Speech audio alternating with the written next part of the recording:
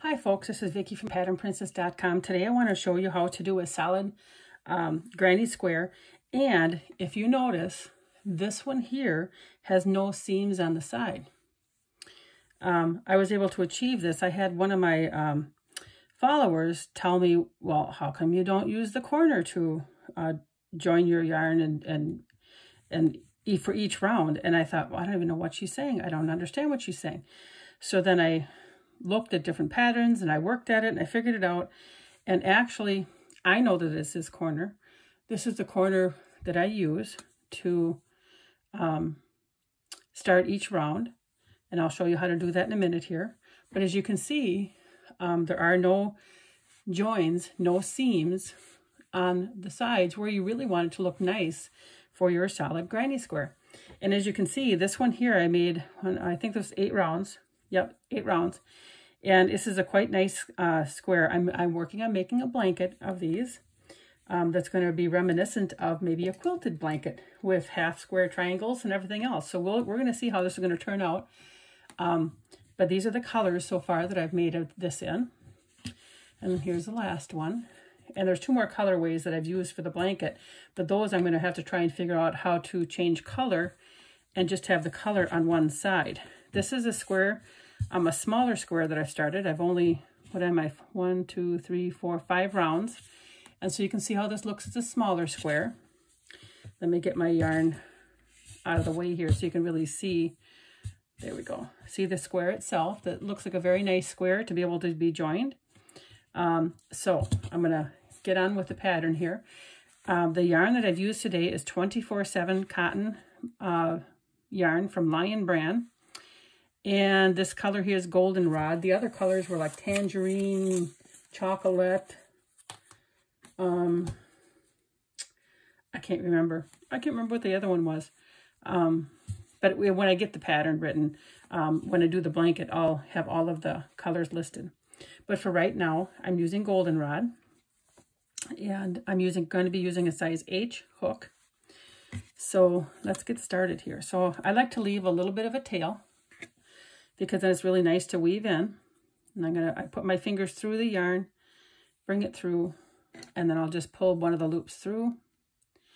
And that is how I start my crochet. And there we go.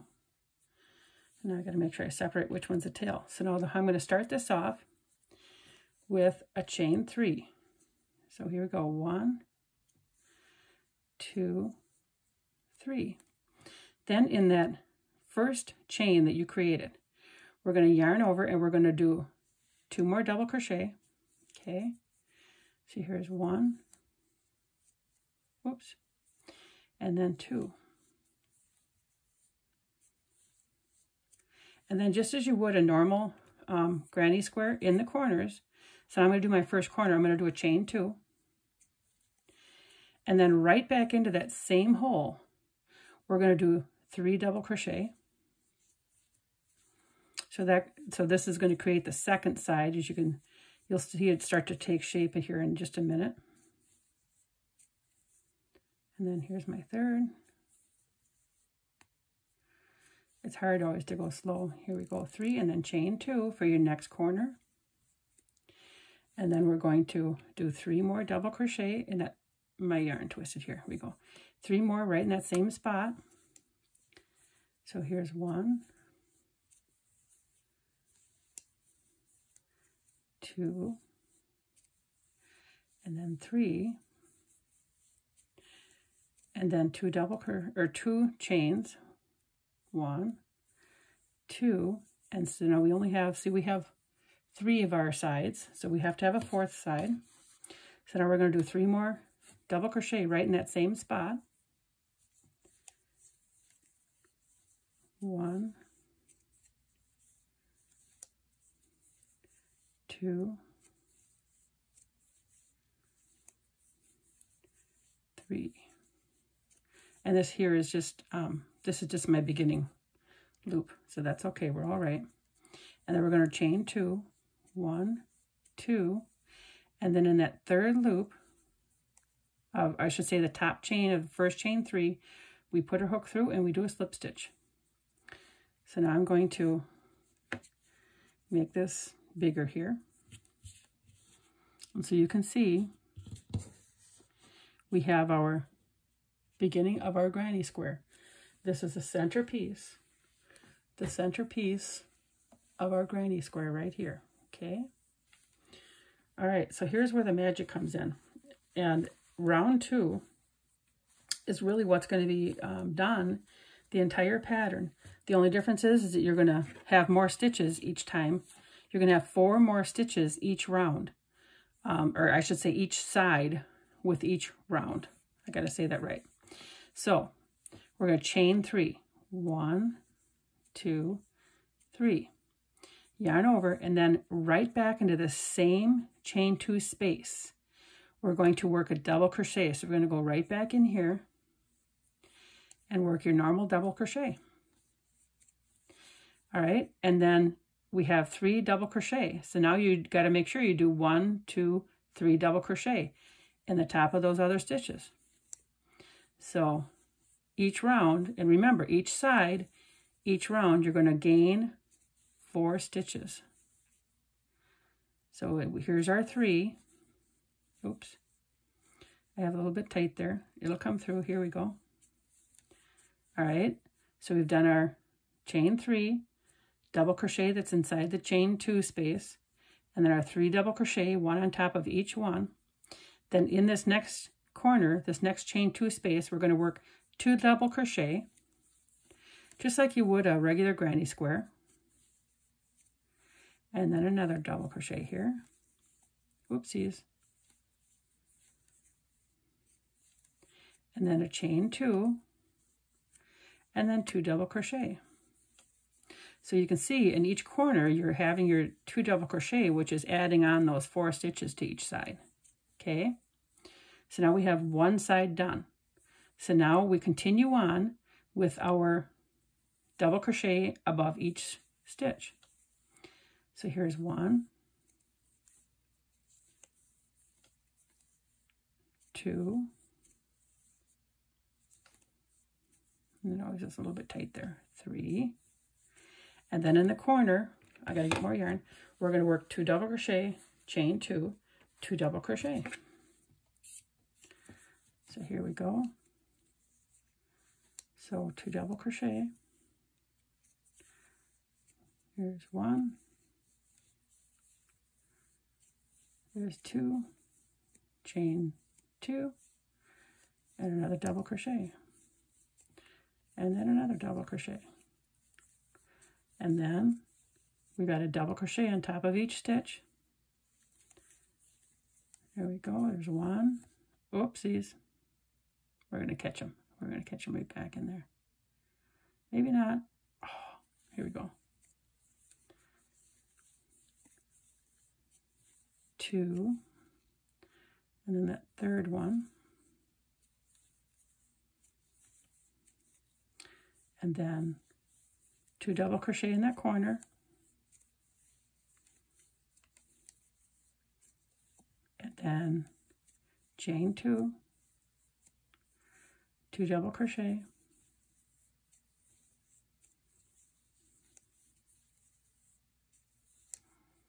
and then we're down to our final side, and we're just going to continue what we've been doing with our double crochet on top of each double crochet. So here's 1, 2, and then we got to sneak one in here. Sneak, come on, you can do it. There we go. And then 2 double crochet in that corner, and that first chain 3 did count as a double crochet. So, and we know we went backwards and did a double crochet. So there's our 2. Both of these counts as our 2 double crochet in that corner. So now all we do is we do a chain 2, and then we slip stitch into the top.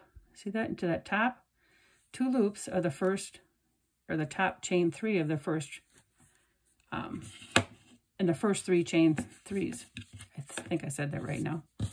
So here we go. Here's round 2, and we're going to continue that and just continue to grow this as big as we want it. and you don't have any side seams. All of the work is done in the corner. And I do think, as I look at the bigger one, now I'm going to look a minute.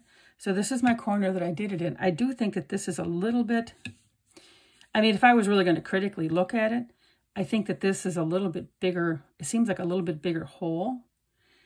But I think unless you're really critically looking at it, I don't know how well you can really tell that these here are worked any different than these. Your stitch count will be correct if you do it this way. So now at the end of row 2, let's count. We should have 1, 2, 3, 4, 5, 6, 7. And that's correct. The next round, you're going to add 4 more. So the next round, you're going to have 11. And the next round will be 15. And so each time, you're going to continue to go on each side, each row, each side that you count will continue to go up by 4. The whole thing would go up by 16 stitches around. So again, all we're going to do is repeat row 2, but we'll just have more that we're going to crochet in the end here. So we do a chain 3, yarn over and go right back into the chain 2 space and do our double crochet. And then here's our first stitch, and we're going to just start doing our double crochets until we get to the other end. And then we do our 2 double crochet, chain 2 and 2 double crochet. My yarn was catching. And that's all that there is to this pattern. But gosh, I just love the results with the no seam. I was trying to figure out how this might be accomplished. And it's, well, it's been a labor of love. It's been a few months actually of trying and figuring and thinking and, you know, trying to figure out what did she mean? How do you do this? How might this work? And I actually haven't figured out if it would work on a traditional granny square either. I do have it working for the solid one here, as you can see. And then our 2 double crochet, chain 2, 1, 2, and 2 double crochet. And then again, we just continue the pattern, and we would continue working our double crochets all along the side, 2 double crochet, chain 2 in each corner, and a double crochet on top of each one. And then you end this one with 2 double crochet, chain 2, and a slip stitch right into this stitch right here. And it is starting to take shape. Hopefully you can see it's taking shape. And this is, again, how this will look as it continues to grow and get bigger. So I hope that you give this solid granny square a try, and try this method of starting your row in the corner. This really works nicely. So thank you for watching. Please remember to like, share, and subscribe. Have a wonderful day.